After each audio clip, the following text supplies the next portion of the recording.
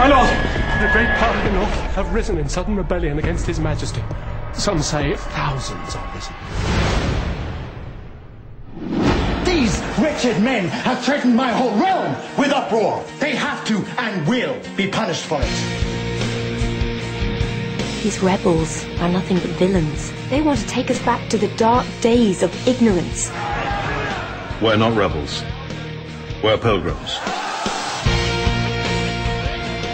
You have been accused of too great a leniency towards the rebels. Who accuses me? His Majesty. The rebels blame Master Cromwell. Repeatedly they ask for his removal, punishment. Let us prosecute with absolute diligence all those who stubbornly stand against us. There are dark forces at work, both inside and outside the court. They must be defeated. I must kill hundreds of men, women, and children, or lose the love of my king. His betrayal hurts me. I swear I will make him eat his own. The King of England is the most cruel tyrant. He must be overthrown by force. Everyone has an agenda, and what I want doesn't matter.